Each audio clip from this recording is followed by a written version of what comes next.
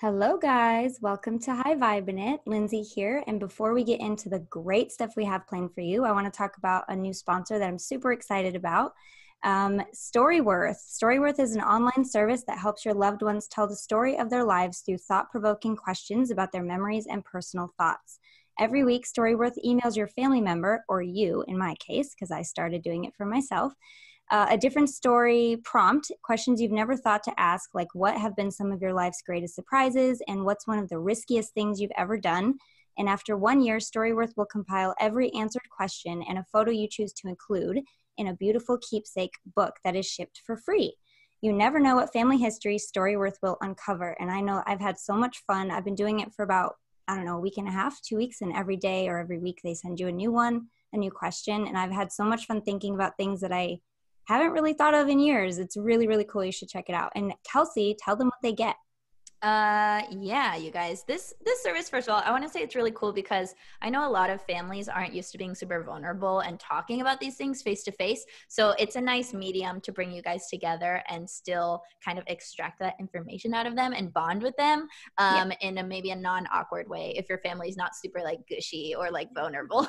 So if you want to preserve and pass on your memories with Storyworth, the most meaningful gift for your family, then sign up today by going to storyworth.com/vibin. You'll get 20%, not 20%, $20, 20 US dollars off your first purchase. That's storyworth.com/vibin for $20 off. It's really cool, really fun. So that said, today, you guys, I'm so excited for this episode. We have my good friend and channel, Grace Cavanaugh, is here with us. Some people listening might know of her already, but if you don't know, she is a channel, medium, and intuitive, a spiritual mentor, teacher, and a wonderful human. So, hi, Grace. Hi. I'm so glad to be here with you both.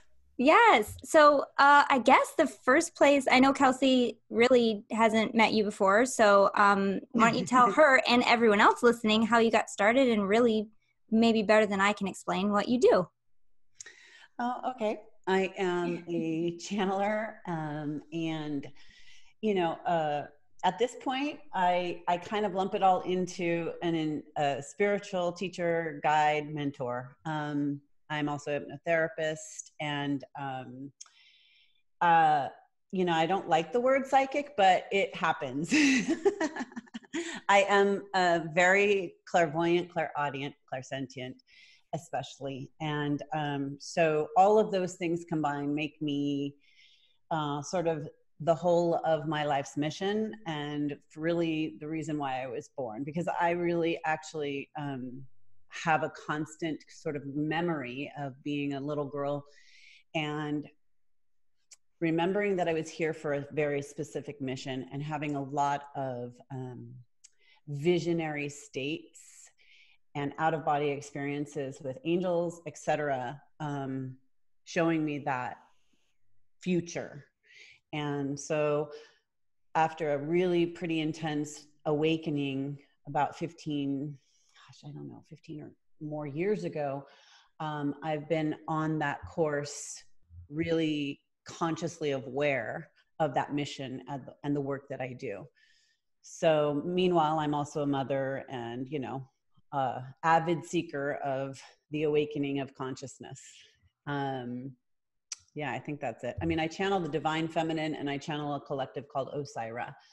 And Osairah was the first sort of initiation, the really groundbreaking change in my life when they came in and I started on that road to be able to channel the way that I do and fully accepting the mission, you could say. That is so The fascinating. mission being, do you have like a mission statement? Well, my mission, if I'm going to say a mission statement, I sure don't like the word mission statement. It sounds so formal. I am so informal. Yeah. I am super real, just living it, being it, transforming myself to be the greater version of myself so that I can do all that I am here to do before I die. And my mission in a sense would be to bring more light and awakening and consciousness, love and awareness to what we don't see in everyday life that we've been programmed to see in everyday life. Love it. Yeah. Yes. And well, I heard about you, gosh, I don't even know how many years ago. I was studying hypnosis. We went to the same training program, and you came in during the past life certification. Right. And through our mutual friend, Michelle. Hi, Michelle, if you're listening, what's up? But you came in and did a quick channeling with Osairah, and I remember just being blown away. I've never seen anything like it. I had never in my entire life seen anything like what you did, or, you know, what they kind of allowed you to do, I guess. Yeah, what they did. But it was so palpable, the energy in the room, and it's still to this day is unlike anything I've ever experienced before. You have to experience it to know what I'm talking about. And today, hopefully, you'll get a taste of it, because you're going to do a little channeling for us. Yes. Yes. Oh, I'm so excited. And it is palpable. I mean, it's palpable even online, because I do online sessions all over the world, but I didn't start out like that. And you know, it started out as in person, and it also, in the way that I channel, it started out with a lot of practice, because I was super resistant. I was like, in, you know, 15 or 18 years ago, people were not as like, I mean, I'm not saying they weren't open, because I mean, in all honesty, we know that many channelers have been around for a long, long time. I just had to go through my own process with accepting this sort of ability and the gift of it, and get out of my ego and fear-based, what are they going to think of me thing.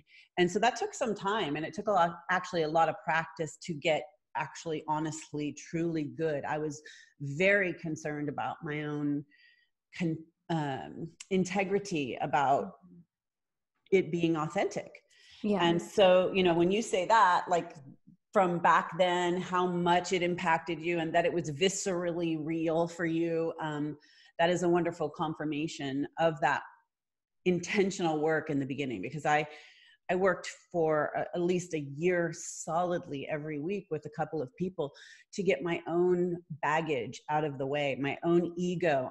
There's not a filter of grace here when I channel. And so that was, I mean, I do believe I was wired for this full on, but it took work to get to the space and the place that I am, for sure, for today. But even 15 years ago, I was working on being, like, what you could say is a clear, true source of channeling. And, you know, some people really, really love it, and some people just don't. And that's okay. It hits the right people, and it opens up, like with you and so many other people I've met over the years, is it hits the right people and the right message at the right time. Which is true for anything, you know. I've totally. I mean, in normal, regular, general circles, I'm like the weird one, because I do hypnosis. But comparatively speaking, I'm pretty normal. I'm pretty not as woo as some people could be, which I know that's got like a negative connotation, but I love that word. I just think I embrace it so well. Yes. But speaking of words, you mentioned that you didn't like the word psychic. Why don't you like the word psychic? I need to know. Yeah. So the shift on that is just for me personally. I didn't like the feeling that I felt when people put that to me, sort of. And I was like, okay, but so the psychicness is, I think, even in and of itself, I think it's limiting. So intuition is a lesser version, in my opinion, because in psychicness, in my mediumship, in the clairvoyance, I see things and they're accurate, and I know them to be true, and I test them and accept things like that. But people, I think there's a lot of, you can be pulling a lot of information when you're being in a psychic state. But the connection to your intuition can also, well, what do I want to say that? Connection to your intuition feels like we all have it. I believe we all are psychic, if you will. You know, I think we all have these innate abilities, but some of us are more accessing them. So psychicness is like, I don't want to be labeled the limit of psychic or medium. Because I'm using anything and everything that is an attunement to my greater expansion. Does that make sense? Yeah. think you're So doing you a, feel like it's limiting just yeah, because of Yeah. people's preconception and everything. Yes. And I Exactly. think when you were saying everyone is psychic, it basically just depends to what degree. Like that's really true. And a good metaphor for that, if people are like, wait, I'm not psychic, I don't have the ability to have psychic abilities. It's like basically everyone can sing, but not everyone is Andrea Bocelli and just born like a super freaking gifted singer, you know? So anyone can practice singing and get better, but some people are better at singing than others naturally, just like some people are better at channeling naturally than others, or some people are more clairvoyant than others, or some people are more clairaudient. It's just up to the individual. We're all unique in our own little ways. Yeah. Yeah. And I mean, honestly, I would consider all of those labels Yeah. of the things that I can be and do, that I am, those are like these strands of light that run through me. And I'm sort of plugged into any of them at any given time, and kind of all the time. It's just a matter of my kind of focus with them. Yeah. Mm-hmm. Now when I haven't worked with you in a while, but I know that like when I would do a session with you and you would come back to yourself, or rather the channel would close. I don't know how you term it, but when you would come back, you would not have any recollection of what was said. And I would be like in awe, like, what? And you're like, what did I say that? Oh, they said that. Oh, okay, cool. That's cool. Like you weren't present in what was coming through, which I think is just another confirmation that this is not being filtered through you. Yeah. You're being used as the vessel, but and they use I know they use a lot of your language and symbols, because that's just how they can get their point across through the brain of Grace, or the mind. Yeah. But is that still the case? Like, do you still have the I guess amnesia? Is that the word that we should use? Yeah, I guess you could say. I guess you could say. some of the, most of the time, yes. And then there's sometimes where I'm like able to so a lot of times what happens is I actually do not remember, but I will have sort of a inner clairvoyant stamp, like a vision, a thing that I see, like a picture, and I'll see a scene or something like that. And but it's always like a fading dream, and it's always going quickly, really quickly. So sometimes when I'm coming back, I will hear it, feel it, sense a lot of the things that were said, or the energy overall, things like that. Definitely visions and states of things I saw that they were seeing in order to get their point across. Yep. So I'll see that, but it's fading really, really fast, like a dream.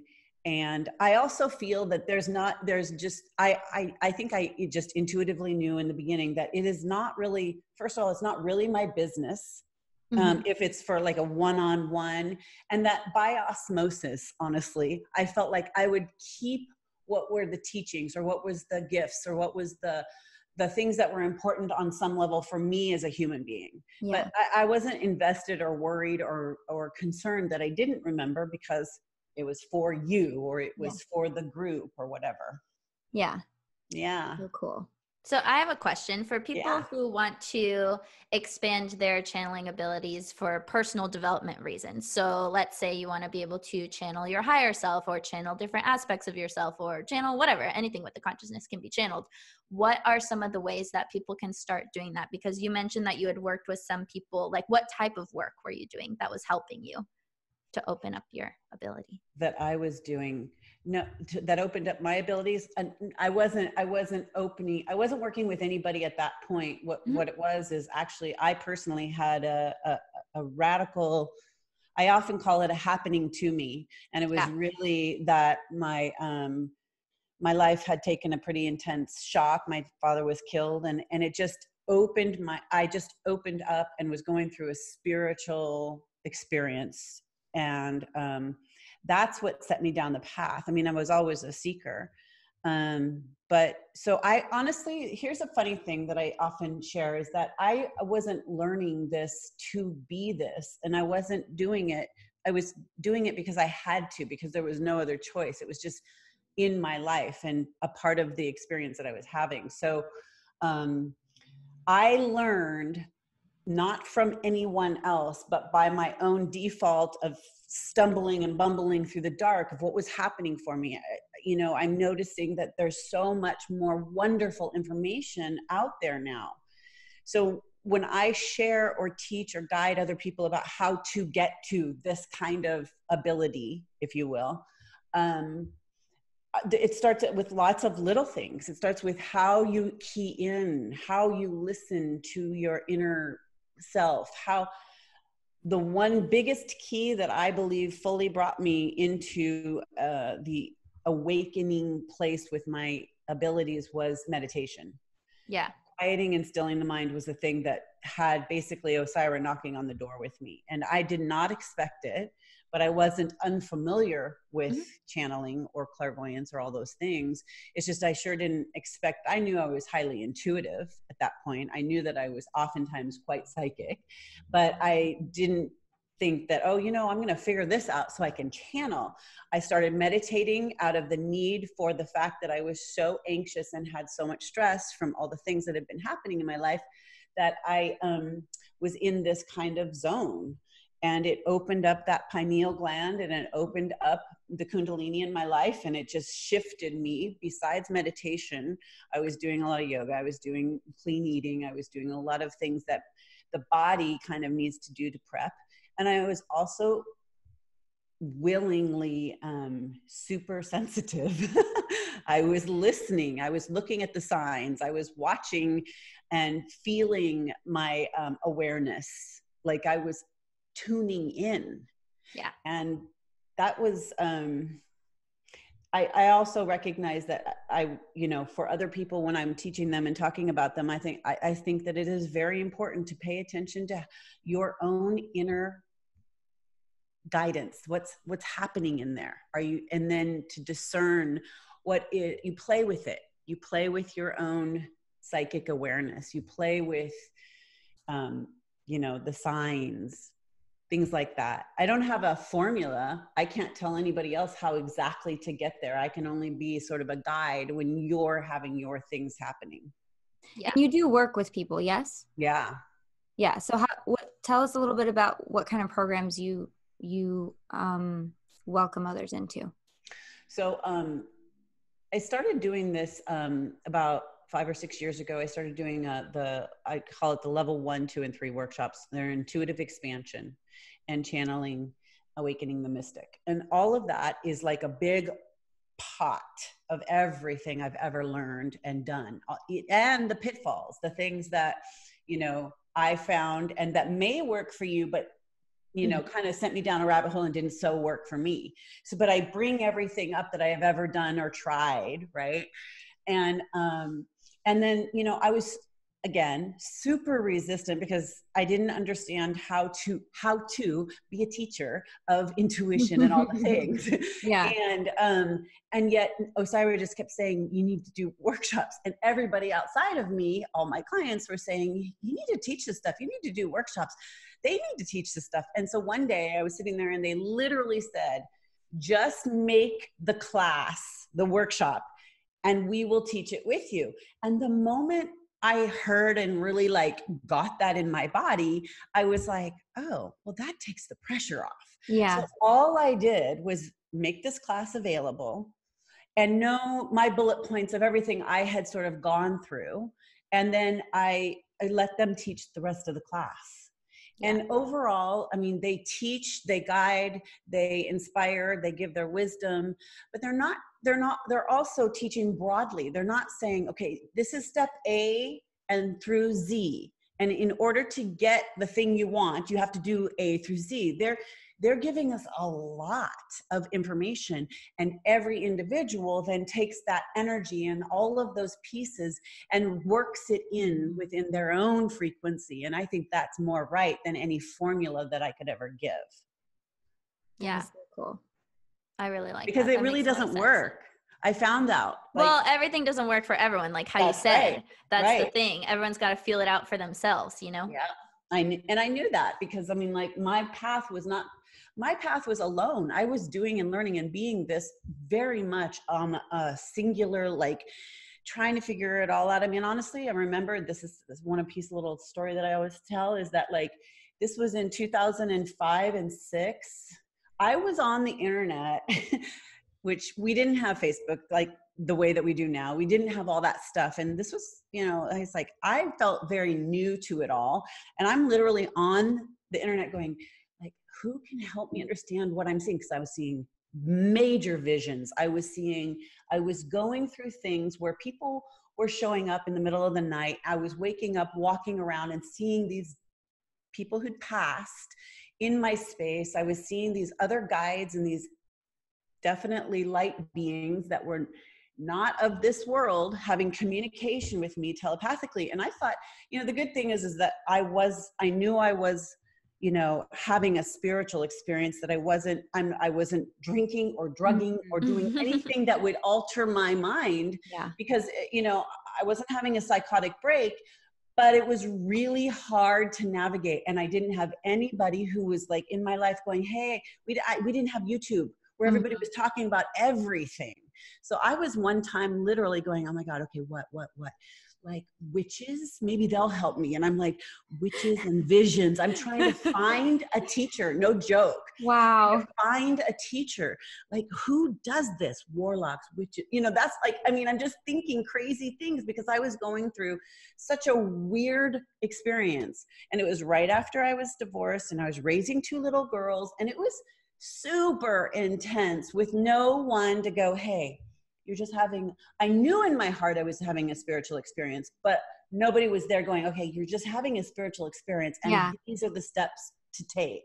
It sounds like what people term as like a Kundalini awakening. I've heard that term a lot, and it sounds very similar to the symptoms that I've heard people having. Yeah. It can be. And I would say there was a time definitely where I had a Kundalini awakening. So when I believe I started to really like have a wake up experience, an awakening starting in 2005. And and then I was in that experience. And then in 2007, I had a full-blown Kundalini experience. And that lasted for many months and was really hard to stabilize. But, you know, we get through these things. Some people, I felt like it was what they also call the dark night of the soul. So we merge these concepts, but I think we all have these existential, you know, places of life where we expand into the moreness of us, you know, the bigger aspects of our abilities and our attunements. I like to consider that because we're all, you know, energetically plugged into so much more. Yeah. And we should note and make it okay that sometimes, most of the time, it's not pretty. And also, it's going to be really fucking uncomfortable. So if you're going through the shit, it's for a reason. You're not crazy and you're not alone. And it happens to everyone at some point or another. That's right. And it's not a one-shot deal. I will say that I've had multiple deep dives into the darkness of transformation and transmutation. One of those key components that definitely can do that for people is death of people and family and things like that. You know, that's one of the deep dives that transforms us to our mortality and then to our everlasting eternalness. So if you're not stuck in just the grief, you can really use any kind of dark place that you go through as a transformation of your consciousness and your spirit, in my opinion. It's been my experience. Yeah, I would relate to that experience too, because I would say recently I've been going through almost like my second dark night of the soul, if that's what you want to call it. Like in high school, I suffered from severe depression for years, and then I finally got better and everything was great and amazing and high vibing and loving life. And then it was like, okay, I'm bored of my life. Everything's great now. Let's move across the country. And then like shit hit the fan again. And I'm just like, oh, here we are again in the dark space. I know moving you. into new territories. I remember you. You're back. Just to wake you up a little more. Yep, exactly. It's such a path of growth, you know, and I think very subconsciously and spiritually speaking, we put ourselves to the test over and over again to essentially, as Osairah says, wake ourselves up in the body before we die. So like, that's it, because who wants to, I mean, really, I mean, it's hard. It's absolutely horribly hard sometimes. Life, you know, is not an easy initiation, but when we make it through and we come out that other side and something has been reborn within us, you know that it's not for nothing. Mm-hmm. And that deep and dark night of the soul is bringing you through the fire of change, and change is the thing we're here to experience for our souls. Yeah. We grow. Oh, that growth word, grow. Yeah. And be more you than you've ever been in your whole life, at least in this life. That's another thing I always joke about, because in I think it was our first session, I asked you, how many lives have I had? That was my main question. How many past lives have I had? And Osairah said somewhere around 1,500. And then they had to go and say that Abel's had like 1,800. And I'm like, where the heck was he for 300 years without me? But yeah, I always joke about that, because I always thought it was like 20, 25, 30, but 1,500 is a ton of lives. It's a lot more than 30. It's a lot more than 30. And I still to this day, I'm like, holy crap, really? But time, and that's so interesting, because I've literally heard my clients and seen like this sort of like, it's not even funny how I see sort of the Akashic record moving. And it's like, I see all this humongous, and people, they're like, it's not, I would say, I have literally seen people and heard them that they have sort of, thousands and thousands and thousands and thousands of life. And here's the thing, that can be like, you could have like 100,000 lifetimes, and that doesn't make sense to us, right, in our logical linear timeline that we're believing in. But this is not that. You got to get beyond that, even the concept of like time in years of the linear look back to what, we've been here 300,000 years or less. We've been here at 2,000 years since Jesus. Whatever the timeline construction is, I'm sorry to say, pretty much bogus when it comes to the soul and the I think, and they also say, like, I could go off so many tangents, because one thing Osairah said is like, your 10 years ago, they were saying things like, your science is going to uncover that the timeline on Earth is not right, because you're going to discover so much under the sea and under the land of artifacts and temples, et cetera, et cetera, et cetera.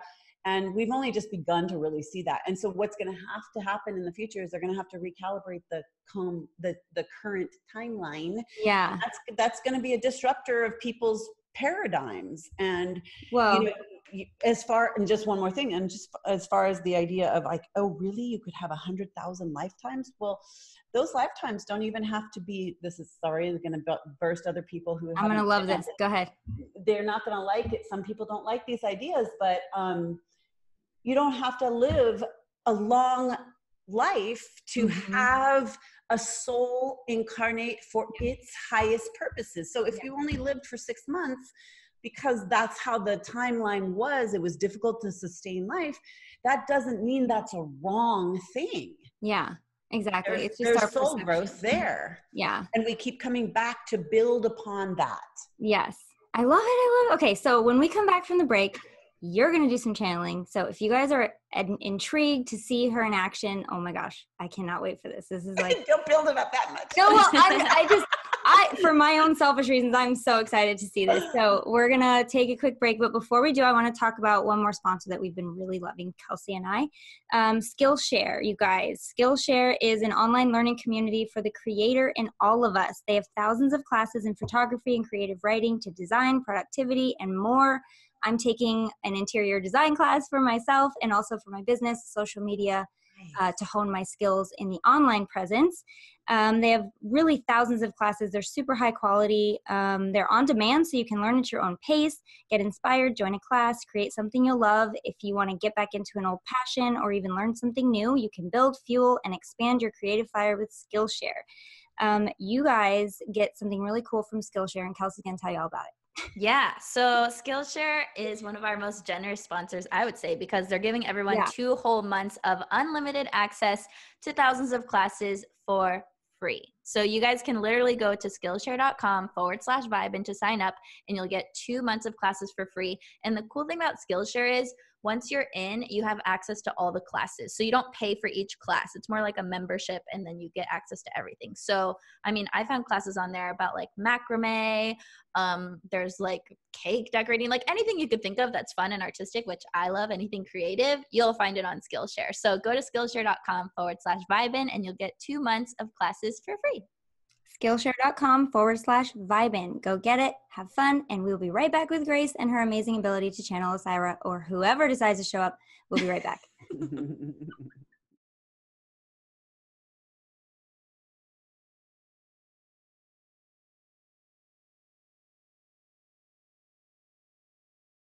Hey guys, welcome back. It's Kelsey Aida here, your favorite inspirational blogger and author. And before we dive into Grace doing some channeling for us, I want to tell you guys about one of our new favorite sponsors. We have lots of favorite sponsors, as you can tell, because we only talk about products that we really, really do genuinely love. And one of my new favorites is BetterHelp. BetterHelp is essentially a way for you to get access to therapy, counseling, support online, and it's really affordable, really cool, because you can meet with a therapist like via video chat or on the phone. You can text your therapist. You can get started with someone in under 24 hours, and this is a service that I'm personally using. It's really awesome. My therapist is really cute, really nice, really helpful. I've had 2 sessions with her so far, and all I have is great things to say about BetterHelp. So if you guys need to talk to someone, if you want some emotional support, if you're looking for a little guidance in your life, it's never a bad idea to work with a professional. So Hi Vibin It listeners get 10% off your first month with the discount code VIBIN. So if you've been wanting to talk, you can get started right now. Just go to betterhelp.com/Vibin. They'll have you fill out a quick questionnaire to get you matched with the right counselor for you.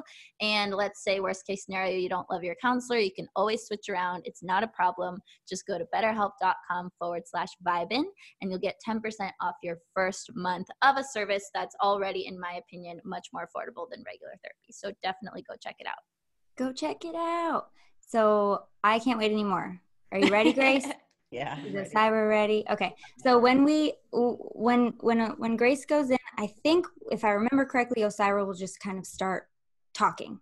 And then either, like you said before, do a quick download and just like give us a bunch of information, or maybe open for questions. If you guys caught the number and we have time for questions, call in, because this is going to be really good. You can ask pretty much anything you can think of, and she can access, or Osairah can access, the Akashic Records and give you information on whatever it is that your heart desires. So whenever you are ready, Grace.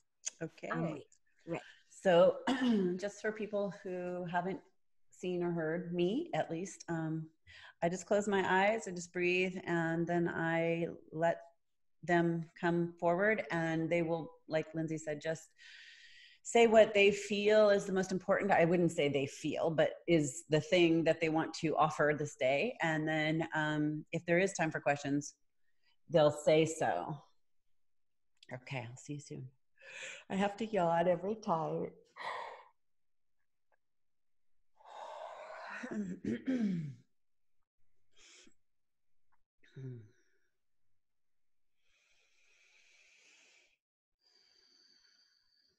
Indeed. Greetings to you, dear ones. We are that one known as Osairah, and we are, in fact, as always, overjoyed to be in this alignment with you all. We are recognizing the opportunity.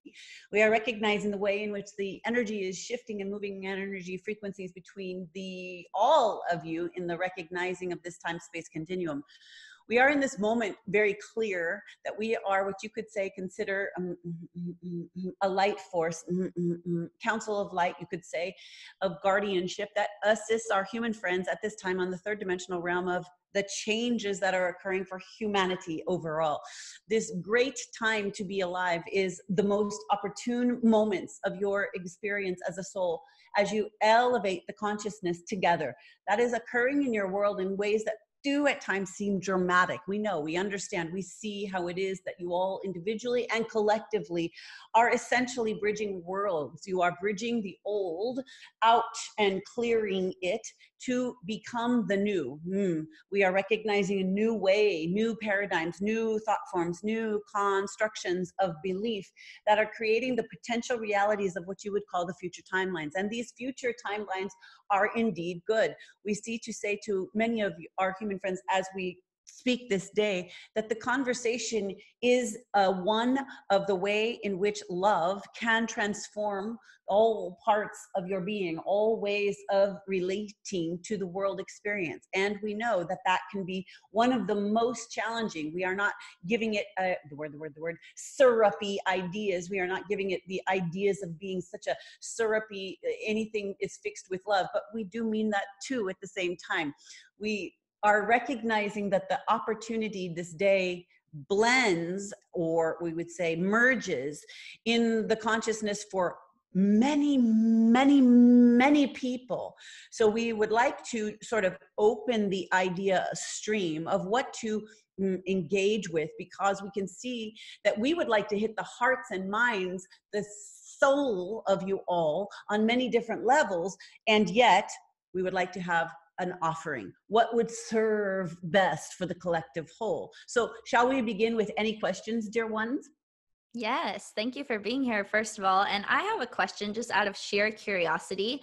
So I am of the understanding that we're all helping each other in different ways. And of course, you're here to help humanity.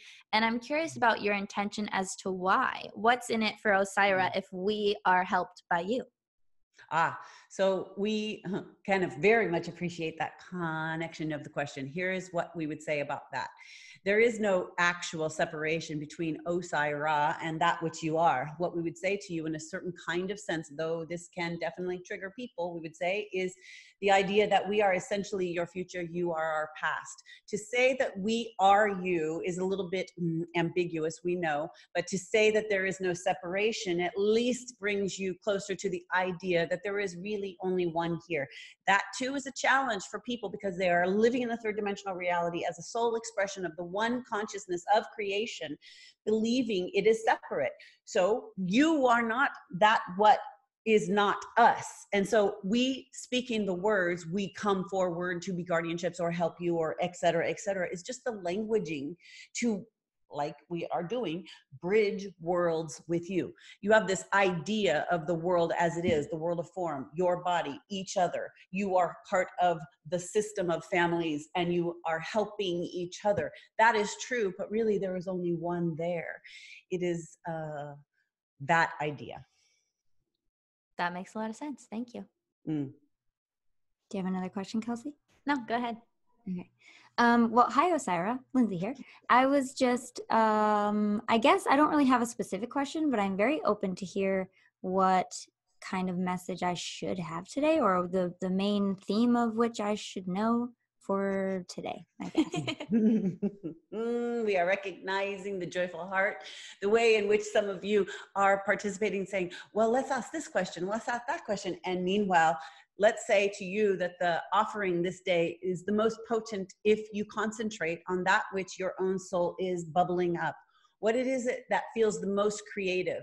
What is it that feels the most, the angle of joy? One of the reasons why we often talk about joy, love, light, it is not so that we are, again, the word being syrupy, or we are the word spiritually bypassing. We can talk about any of the depths you want to talk about. We can reflect to you the things that would help in the experience of being human.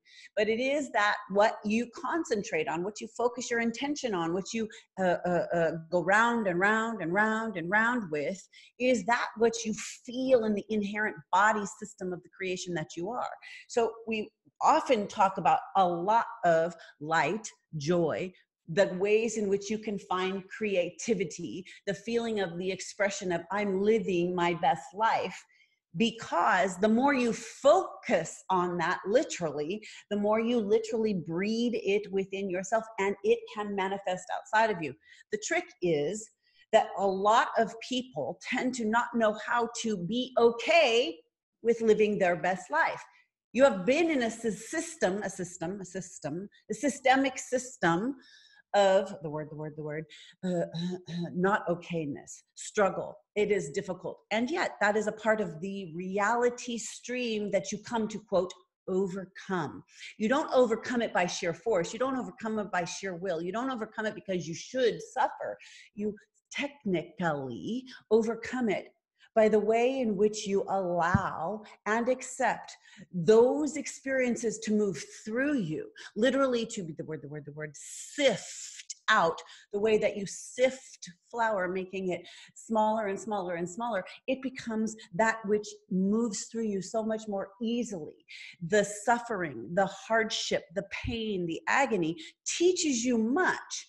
But the more you realize how to shift into the sifting and let it move through you, the more that you learn how it is that you're up against yourself in regards to accepting that things can be happy, joyful, creative, abundant, peaceful, loving. And you will also bring to, we see that there was a bit of that conversation already, you will bring to yourself pieces of the puzzle of the whole that offers you the greatest experience to more of that allowance. So you will bring yourself to places where you do not allow love, where you do not allow forgiveness, where you do not allow kindness to yourself and others. These shifts, the way that judgment plays in your whole experience, brings to you the opportunity to see that judgment, to transmute it and align with the higher dimensional frequencies of love on the earth, bridging to bring a new reality experience, a new humanity to the experience. We would say to you, what we see is a certain sense of the idea that you are at the precipice, you are putting your toes in new waters, and you are learning to understand how to be in these new waters individually, and then you are plugging that in collectively to each other. What a blessing that is, for you are then creating for your children and your children's children and your children's children the new world.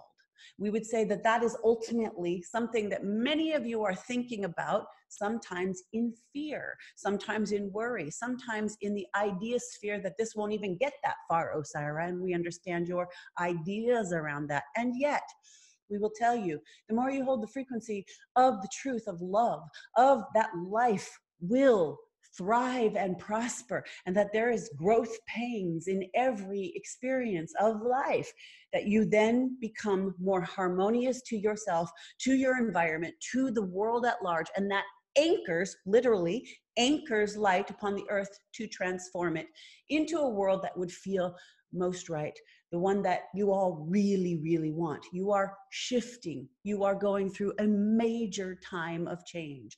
We say that this is a wonderful thing, and we know it can be challenging. We hope that this helps or offers something this day. Thank you. That leads me to another question. Yay! Wonderful.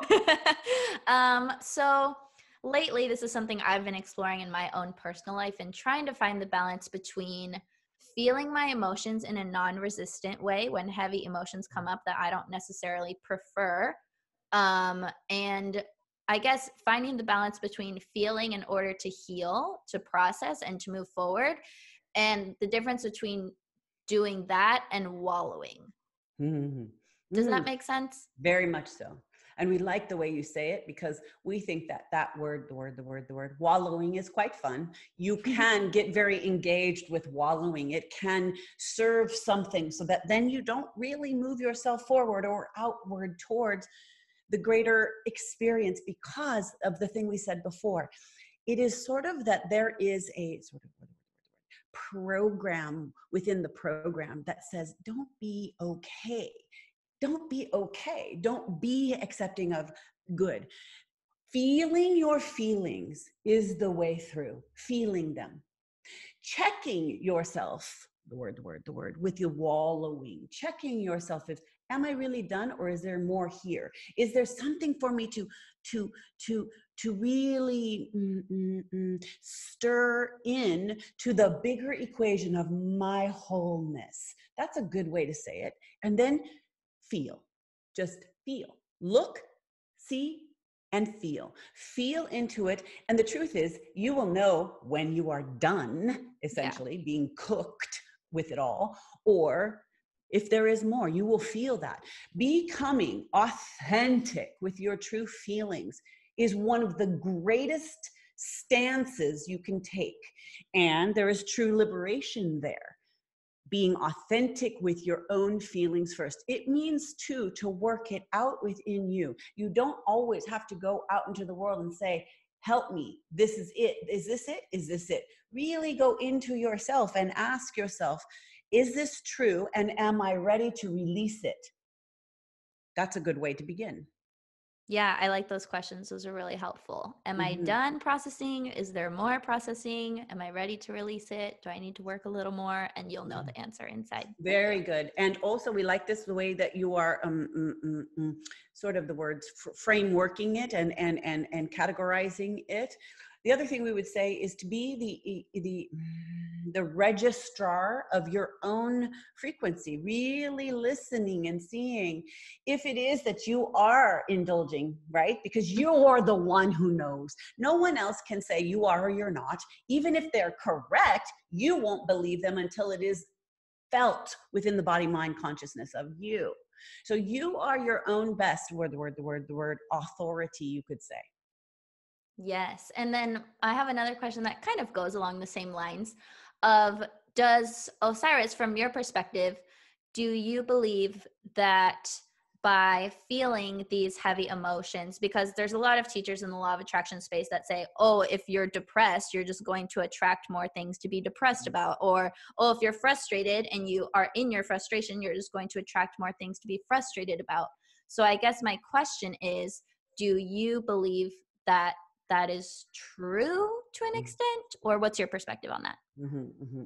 We believe and say that there is validity in the feeling process of processing, because if you negate it and you cut it off before it's really been fully allowed through the system, there is a cutoff, right? There is a push down. There is something that did not get its true life but the true life of itself moved through what it came to show you, essentially. And then there can be the stagnation of that. We also recognize these kinds of concepts that our human friends have been bringing to us in conversations in regards to the questions of reality and regards to spiritual bypassing. Oh, if it's all only this or that, then it's not really felt. So we are saying the middle of the road. There is validity in feeling your feelings. And then there is validity in whether or not you are just only focused on it being all good, which is completely bypassing the fact that you have felt not so good. So there's this beautiful, never is there a black or a white, is there? And if there is something to feel or do or see or learn or grow in that one side or the other, ultimately leading you back to the whole in the center. Does that make sense? Yeah, to me, it sounds like you're talking about integrating both. We would say so. Cool. Thanks. Well, thank you, Osairah. This has been very enlightening. Do you have any other questions, Kelsey? No, I'm just going to open it up to Osairah if you feel that there's anything that the listeners need to know or any information that would be helpful to reinforce before you go. Well, one of the things we can say, it is our joy to be here in participation. We feel like we could have 100 different more questions that would be wonderful, exciting, and enlivening to get you stirring the pot of your own collective experience and that which you are bringing to yourself in the whole. We see to say to you that we really wish to offer the idea that as you release the judgments within yourself, within that there is a righter or a wronger way to do any of it, that what is true for one is not the same as what is true for another, that the more you release those judgments within yourself, the more you free up all of that energy and each other to create that which you really want, what you really desire as a whole, which is really the truth of being, which is love, which is light, which is to feel and experience, in a sense, we will say heaven on earth. You all really, really, really want that. And there are, of course, those experiences that are not that. And the reason those are there is to bring more into focus of that which you want. And so we would say the more you individually focus on those things for within yourself, it literally creates a field, a morphic field of energy to connect to others who are doing the same. Essentially, you are doing that with your show here in this way. You are morphically, energetically igniting light and consciousness, sending it out to reach others, to inspire and enlighten the rest of those who would hear it too. That's all we're doing, and that's all you individually are doing. You're doing the collective as one, and the one as the collective. We say it is a joyous and joyful time to be alive, even when you are facing things that seem to you all to be the most dire, but it is not. You have, in a sense, lived this lifetime after lifetime after lifetime. The more you embrace that you are here in a joyful, loving state of light, ultimately, that when you lift off the physical plane of the body, you will remember, you will see, you will know, oh, that's right, that's why I came. And so we say to you in this moment, bring that forward as much as you possibly can into your energy, into your thoughts, into your way of being and relating into the world. And that will ripple out. We look forward to more. We bid you the most loving and magical and happy adieu.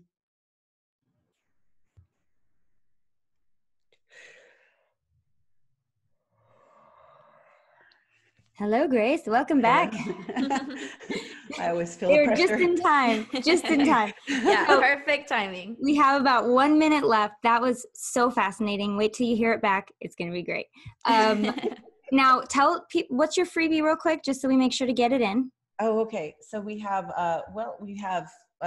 something called the World Bridger experience. And that is a meditation and activation. And then you can just go to gracecavanaugh.com for that. And then there's also I think we're doing 20% off for your listeners of one-on-one sessions. Ooh, that's awesome. And does it include the show hosts? Of course. Of course.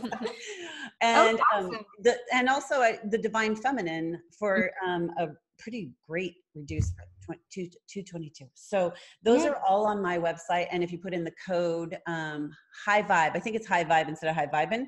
Okay. It will be linked to your guys' show. Great. HIGHVIBE. High Vibe. Okay, Grace Cavanaugh with the code High Vibe. Guys, go check out Grace. Her website's in the description. So yeah, we've got her website in the description. Also, a quick thing, there's a few hours left of my Cyber Monday sale. So go to lynseyrobinson.com/shop and everything is on sale. Price is marked, no code needed. Go to Kelsey's website, get on her guest list for the retreat in February 2020. We love you all. Thank you so much, Grace, for being here. Thank you both so much. Have a great day, everyone. We'll see you next week.